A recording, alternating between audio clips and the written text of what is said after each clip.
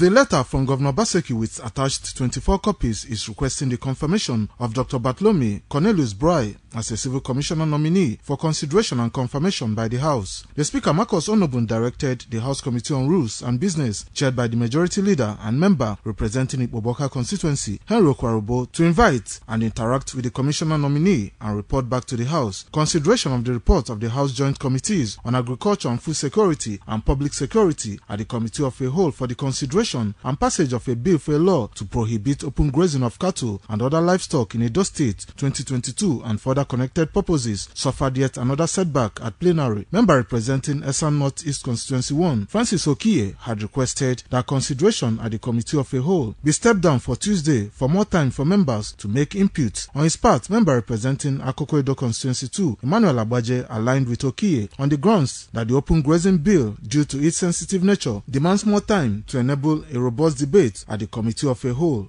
When we table the bill set on the floor, we are going to be considering clause by clause. This will give this House power to consider that bill. So I'm making a passionate appeal for us to have a time to look at those issues. This bill will be robustly considered because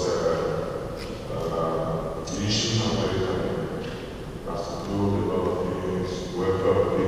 security of life and property, access to economic activities and all that. So it's a matter that concerns everybody.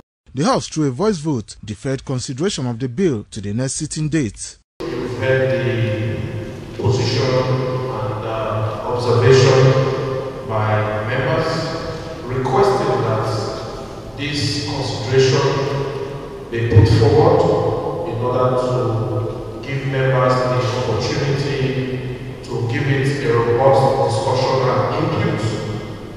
For all in agreement, say aye.